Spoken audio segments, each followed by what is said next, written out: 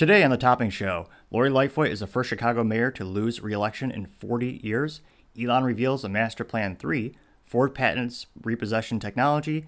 Tesla is going to open a factory in Mexico. And Gen Z may be here to save stick shifts. All of that and much, much more on the Topping Show.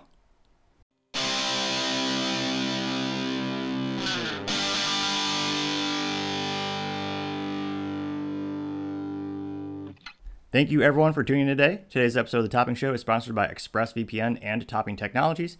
ExpressVPN protects your online data, and Topping Technologies is an IT value-added reseller and services company with a special proficiency in IT security. If you need help, if you're a business owner or an IT leader, especially in Texas, you can reach them at sales@toppingtechnologies.com. Jumping into the business part of the podcast, Elon is revealed his Master Plan 3. This was during an Investor Day event that he hosted in Austin recently. The plan is for a total switch to EV and $10 trillion in spending to create a quote-unquote sustainable energy future. The cost is going to cover, or partially going to cover, the mining and refining of raw materials, in addition to developing vehicle batteries and storage. Calls for vast energy storage of 240,000 gigawatt hours and a sustainable production occurring on 0.2% of the Earth's land area. So it kind of gives you an insight of what Elon's long-term goals are. His first master plan was announced in 2006. That's when he called for Tesla's goal of having a wide range of EV vehicles. He certainly knocked that out of the park. They are 100% EV, of course, and they're just killing it in terms of, in the US, they have over 50% of market share of EV vehicle productions. Granted, the major players of the automotive, or traditional major players, are catching up and starting to develop their EV platforms more as well. And his second master plan, a couple years back, that was to focus on battery energy storage systems and self-driving capabilities. It's debatable how much self-driving their cars, their vehicles are. It's kind of a legal gray area. There's certain definitions and what you are or not supposed to be doing. But they certainly have some capabilities that hint towards that technology, and in certain instances can. I think there's a big difference between that and autonomous driving, perhaps. A lot of people are getting in the weeds and about trying to define which is which, but their battery exponentially has been improved as well. Going on to Tesla opening a factory in Mexico. This will be the first factory in the country, and Mexico's president recently confirmed it will be in Monterrey, Mexico. It will create 6,000 jobs, and Elon is also going to examine if that would be a prime place to build Tesla batteries, maybe somewhere in the middle of the country as well. This is following suit of other major manufacturers who are setting up their EV factories in Mexico, including General Motors, Ford, and BMW. And it's not too surprising since Mexico has a pretty exceptional long-term relationship with the automotive community and provided pretty good ROI with, I believe GM first entered there majorly in perhaps the 80s for a lot of the vehicle production. So the country has a lot of experience with the vehicles. Now they're transitioning to EV, and a lot of these businesses, including Tesla, BMW, they're noting that part of the reason they're going to build a big factory there is because the country of Mexico and the people there are increasing their demand in EV. So that's becoming a greater market for that technology and for those vehicles, as many of those areas of the country are trying to get away from fossil fuels. So the market's definitely growing down there as well. In terms of headcount decrease, that trend is continuing with a lot of major companies laying people off. Specifically, I noticed that Eventbrite was reducing a headcount, and Eventbrite being one of the largest online platforms for basically generating tickets for an event. My company, Topping Technologies, uses them for events that we host. And it's pretty convenient. You just set up a page where you have a registration. You can choose how many tickets to give out. You can customize the answers for how much data you want, in terms of maybe you want a participant's, not only their corporate email, but maybe you want their job title, the company name. So it's very customizable. They're going to reduce the headcount specifically by 8%. Now, the article on LinkedIn didn't note what that means, and I'm all about the numbers, so quantify everything. So I looked at LinkedIn employees on Eventbrite. Now, granted, there's a lot of additional employees who don't have a profile, but so this is a conservative estimate. So the people on LinkedIn who claim to have their employment place be Eventbrite, so their account is linked to it, that is 1,173 employees. So roughly translated to that 8% reduction in headcount, it's going to come out to about 94 employees. In terms of relocation, they're relocating 30% of the roles to India as well as Spain, with Eventbrite being headquartered in San Francisco. I'm not at all shocked. Those are two, especially India. That's one of the top countries for development. And when you have an online website, it's a lot of R&D, a lot of development for it. So I'm not too shocked about that.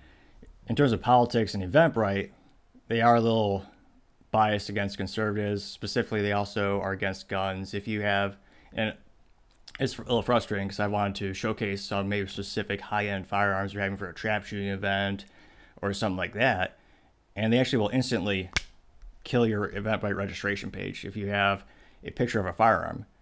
And then more recently, I found out you can't even have a firearm accessory, such as a self-loading, like a little self-loading device or a magazine or even a pistol grip. Because a while back we were raffling those items off as door prizes, and they immediately shut that down. And in all fairness, I did appreciate the fact that they specified why. So unfortunately, we had to go back and alter those pictures and remove them, as opposed to some of these other big tech companies where you have no idea why you were censored and you'll never get back on the platform because they don't tell you how. So it's a little, obviously very frustrating for a lot of folks. They also censored a couple independent films and documentaries that try to use that platform, and they immediately shut those down as well. So it'll be interesting to see how that company goes. They don't have a monopoly, but in terms of whether the product that they offer, they are the industry leader for that category. They're not like a Ticketmaster, which is more for concerts, and I would argue bigger, more professional. I see Eventbrite, a lot of people, a lot of small businesses, a lot of organizations use that, and it's a little bit easier to use. And I know most people just have the free ticket, but they do have the option where you could charge, and of course there's extra features you can pay for. And I'm not too surprised. So it'd be interesting to see how that company continues to evolve as the reduction in headcount spreads throughout the industries. Going on to card debt, which I almost debate if this is a culture thing, because it is happening a lot in the United States. So card debt is skyrocketing. And back when I was leaving the automotive industry years ago, I mean, at that time they were trying to push out 72-month loans, which for those who aren't the best at math, that's 6 years for a vehicle. And I'm not a financial advisor, but I don't think that's wise. A wise fiscal plan. Depending on what your income is, there's a debate of should you just lease a car and not have to worry about the maintenance and all that kind of stuff, or catastrophic failure since it's not technically yours. Some people say it's best to just pay all cash and you own it for life. But to extend that type of loan out for so long, one of the biggest primary concerns that I bring up and many others do is the vehicle might break. And now we've gotten to the point now it's not too uncommon to hear 100-month loans. It's frankly getting out of hand, especially when you look at vehicle reliability, depending on the brand you're looking at. One of the most dangerous situations fiscally you can do is pay for a vehicle with a very big loan. So you're paying a lot of money every month and you're not going to pay it off in 6, 7, 10 years. If that breaks, you still have to pay that and you have to get another vehicle. So it is very concerning. Now, more specifically, getting to the details, the payment was a little more in terms of the default rates. They're a little bit more than 6% of subprime auto loans are defaulting with at least 60 days late. This was in December of 2022. Although 6% might not sound like a lot to many people, when you translate that to the number of users, it's pretty darn big, and there's a lot of companies banking on that. No pun intended. The banks are putting out loans for that. Now, I couldn't find any information, excuse me, on the actual quantified number of people, unfortunately. I looked at a couple of articles and they just kept saying that 6%. But they did note that 6% is a greater number than the defaults that were occurring during the 2008-2009 recession. And another one of the really bad things about COVID in terms of commerce and people being put between a rock and a hard place, there are mainly dealers that reported to Bloomberg News that there are a great increase in the number of people who are carrying as much as $10,000 in negative equity. And rudimentarily speaking, negative equity means you owe more than what your car is worth.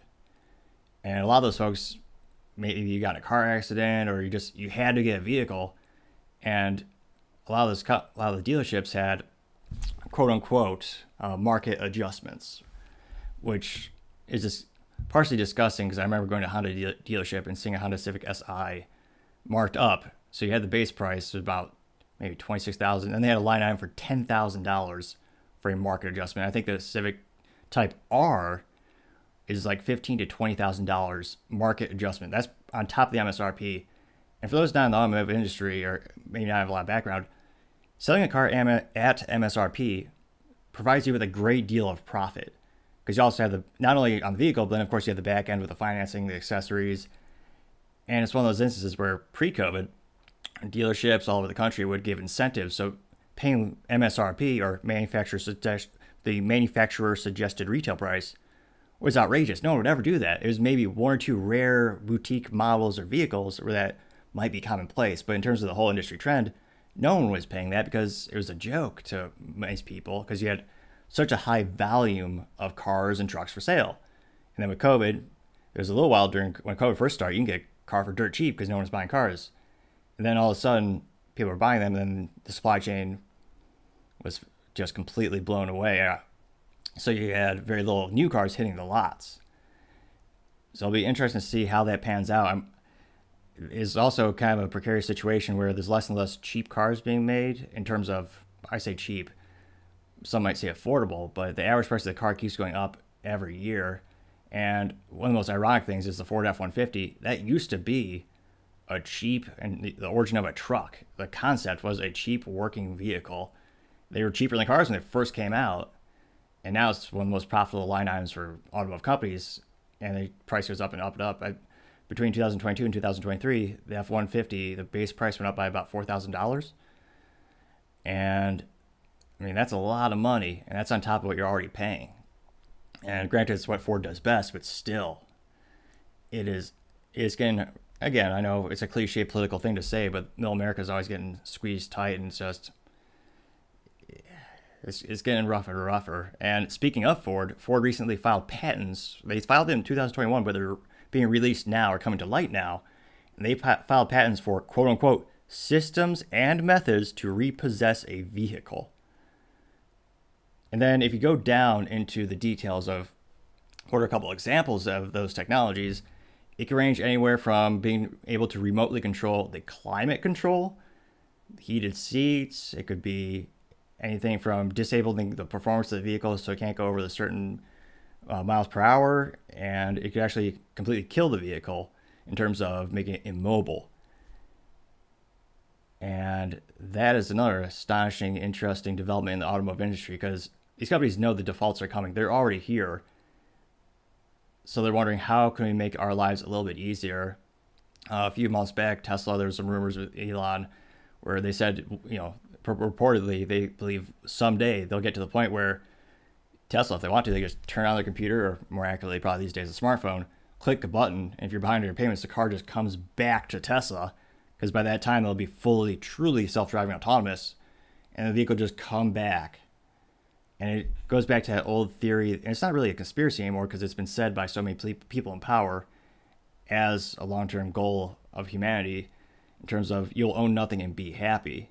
And a lot of people are saying there's certain studies that say the less possessions you have, the happier you are. And everything especially in the United States, is going to a subscription model. That's very common for most businesses these days to at least offer it, if not exclusively have that. And Ford having these types of technologies also reminds me of the Tesla and the softwares, where you really don't own the vehicle, just like your smartphone.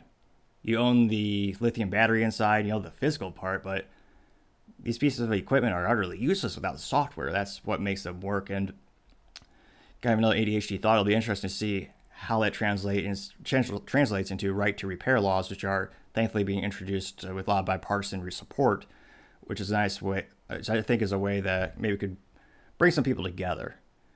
And this is a heavy automotive section. There's a lot of automotive news this week. Now, I normally give a lot of hoots and hollers about Gen Z, but there's some good news. So I never knew these terms. I need to squint to the screen. So Zoomers and Zillennials might be here to save me on transmission. And if they do, I will give them a solid pat on the back or accolades in spades, because that is one of the best driving experiences you could have. I always joke, if I was in charge of the automotive company, you would only have stick shifts.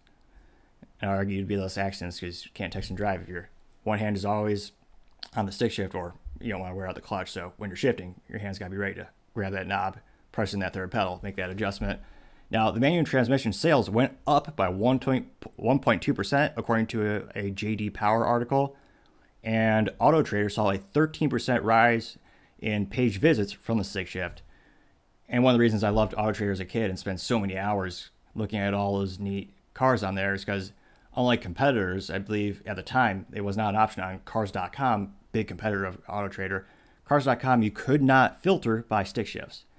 And as a kid, I knew if I ever when I bought my car, it will have a stick shift. That's not even a question. It will have one. And I'm proud to say my first car had a stick shift and my second car was a stick shift. I love it. I wouldn't have it any other way.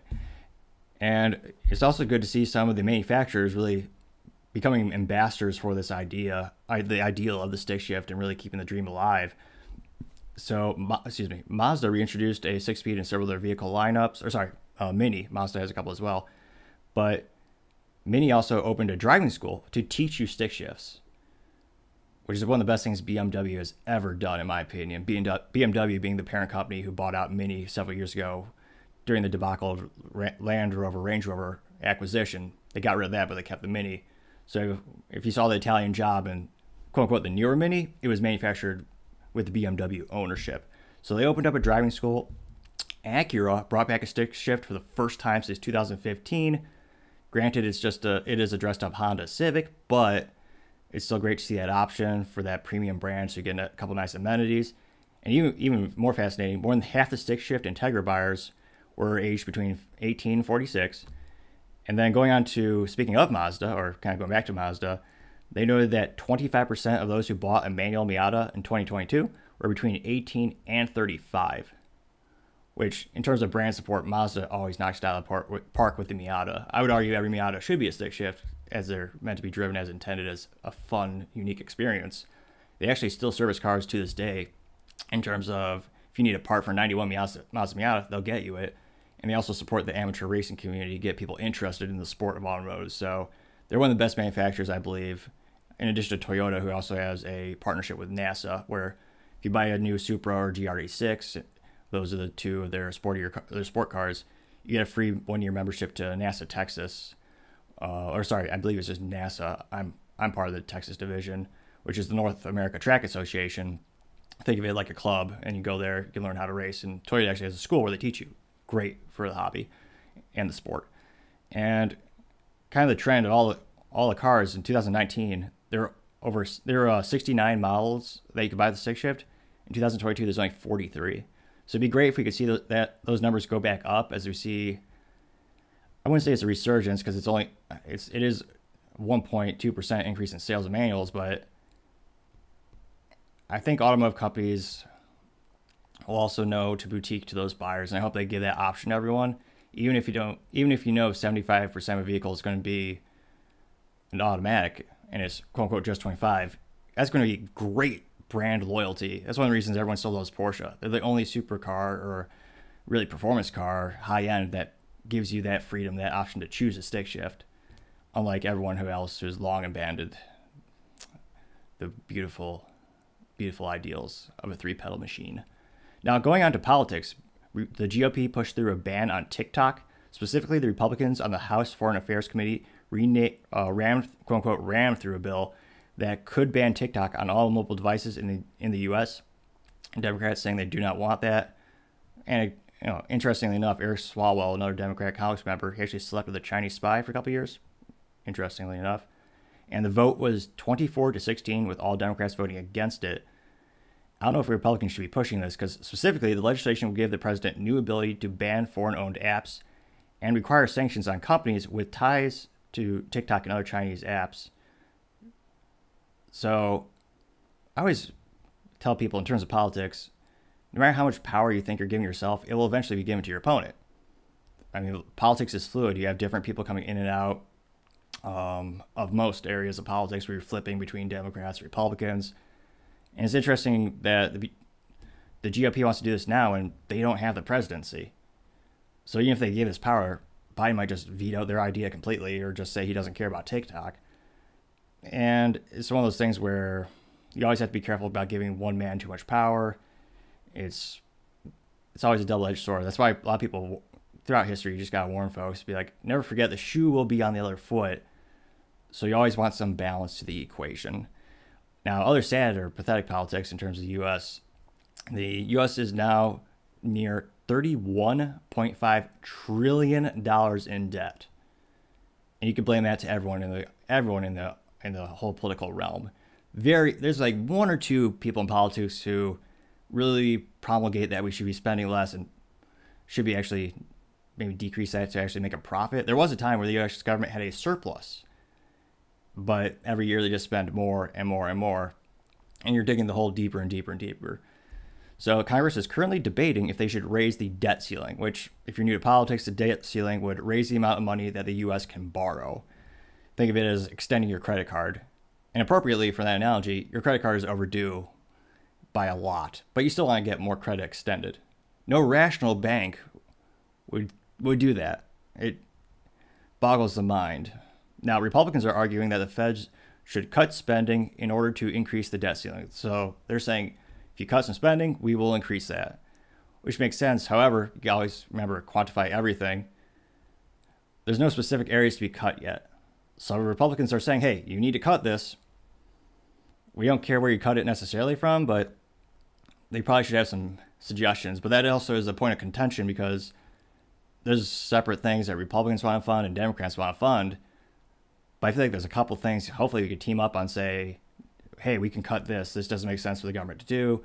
Why are we spending billions and trillions of dollars on line items X, Y, and Z? Let's just both agree, hey, we don't need that. The private sector can do it. Maybe that's not the government's job. And we could decrease that debt because eventually someone's going to call on that debt. It's just a matter of time. The U.S., there's still a lot of foreign investments because a lot of countries are in debt. And historically, the U.S. has been the best bet in terms of a return on investment. But we'll see. It's a pretty precarious situation. Now, historically speaking, Lori Lightfoot loses the Chicago reelection. She is the mayor, or was the mayor of Chicago, which has been Democrat for just a couple of years. In terms of background of the city of Chicago, the last Republican mayor was William Hale Thompson. That's an old-sounding name. And you would be right to think that because he was mayor from 1915 to 1923, and then in 1927 to 1931. So that was the last time Republicans had a mayor in the city of Chicago. Probably need to work on their marketing among many other things, but you get what you vote for. That's what the city wants. Now, interesting enough, she won in 2019 with overwhelming majority. She actually won every single district. People really wanted her to be elected, and there's a lot of support around that. And now she's going to be the first one-year mayor in more than 40 years. That is unprecedented. 40 years. So recently, or a couple days ago, Paul Vallis and Brandon John beat her, and they will advance to a runoff. In the recent vote, they received 33.7% and 20.3% of the votes. Sequentially, Paul getting 33.7%, and they will have a face-off in April. Now, Lori came into office promising that she would be tough on crime, and she had background working with police. So that's one of the reasons everyone gave her a lot of support. And it didn't really work at all, to say the least. Crime increased. She also bumped heads with the police unions because with the vax mandates. And interestingly enough, she'd only allow interviews based on someone's race. Going to the crime, it's gotten so bad, they're losing some of the biggest businesses in the United States, which, when it comes to stability of a city and a community, jobs are pretty darn important. It's the cornerstone. It's why companies and cities will work together where they'll incentivize the business to move there. They don't have to pay taxes for 15 years because they're bringing 5,000, 10,000, 20,000 jobs to the area, and all those people are contributing. So with Chicago, they actually lost the headquarters. So they're of Boeing, Caterpillar, Citadel, and Chicago Bears. Boeing being one of the largest aerospace companies in history. They're relocating to Virginia. Caterpillar moved actually to Texas over in Irving. And Citadel, big financial, they moved to Miami. And Arlington Bears, so the Chicago Bears moving to Arlington, Illinois. There are several reasons, and then Tyson Foods, one of the largest food producers in the U.S., they're moving their Chicago office. That's no longer a thing. They relocated employees to their other remote offices and also their headquarters. And a lot of these companies, because if you're a big company, you have to have some political finesse. They're not coming out and saying, oh no, we're not saying it's because of increase in crime and our employees can't safely get to work, and also the burdensome taxes during an economic downturn, which is stretching companies to their limit. However, Citadel did specifically say it was due to Chicago crime, which has been a problem for quite some time. And it's a trend that can't be easily turned around. It's a lot to do with culture, but it's a catch-22 because you have to create jobs, culture, well-being, and you have to have a community that looks out for each other. If you had all the money in the world, it might not even necessarily fix the problem because it's not just a money thing. Personally, if I was in charge or if I was mayor for a day, I would double the police force, have them patrol the high crime neighborhoods, let people know you will not be a repeat offender. You're going to jail if you break the law. Have employees and employers fly them in for wherever their headquarters, be like, hey, we're turning this neighborhood around. We need your help. Employers go to the high schools, say, hey, kids, depending on how old they are, here's the deal we have. We'll pay for your college if you work for us for 4 to 6 years. Easy, free college, great deal. And that would create jobs. Having all the police and the increased actual prosecution of crime would also incentivize the businesses to not leave. So there are actually drug stores and pharmacies leaving Chicago as well. Not their headquarters, but all of these stores leaving because of the crime. So this problem's getting worse and worse and worse. But if you do those two things, just more police, prosecute crime, and then work with the businesses so the businesses know the area is safe. Because businesses want safeness for their employees and their customers and their brand. So if you, again, I'm not a politician, but shoot, those seem like good places to start. So it'll be interesting to see how the runoff goes and what the new mayor might bring to the equation. Now, going on to the business blunder of the week, which I debate is really a blunder because it goes against some of my beliefs as free speech. Elon Musk got in some hot water for telling the truth about COVID. He claims to be a free speech absolutist. However, he did refuse to allow Alex Jones back on Twitter. And Elon's response is pretty emotional, talking about how Alex Jones was trying to profit off the death of children. This was because of the Sandy Hook controversy where Alex Jones had a conspiracy, thinking it was crisis actors being the parents, and the government trying to manufacture it to increase their initiatives on gun confiscation. So Elon had a very emotional response to that. And Alex Jones, I think, covered the topic for less than 30 minutes total. He's been sued for $1.5 billion. And it's one of those things where, again, it's an old school saying that liberals used to say and conservatives, everyone used to say, I might not believe in what you say, but I'll fight to the death for your right to say it. So Elon kind of falls short on that metric. He let a lot of people back on, which is great because more perspectives, more views, the better. Well, the worst thing you have is an echo chamber because you don't grow, you don't learn. It's just an affirmation of your current beliefs. And it's more fun when you have different perspectives. You can learn a little bit. And one of my favorite things to do is, with friends and people that you can actually sit down and have a conversation with, just having a fun little debate of, learning their ideals, where does their perspective come from, and, see if you might learn a thing or two. Now, Elon is a little hot water because he's been talking a little bit about COVID, and spoiler alert, it didn't come from a chicken, or where was it? Not a chicken. It was something even dumber than that. But there's more and more evidence saying that it came from a lab, obviously in Wuhan.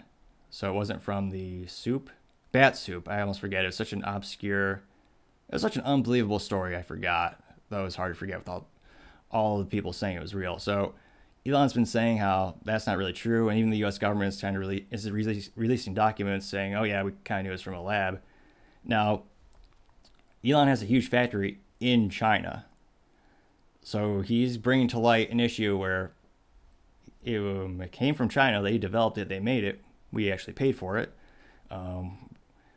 but the Chinese-owned state Global Times, and they actually warned Elon, "Don't bite the hand that feeds." And the government owns that newspaper. They're working hand in hand. They know what they're saying. So, and interestingly enough, he's saying all these things on Twitter, but you can't use Twitter in China. It's blocked.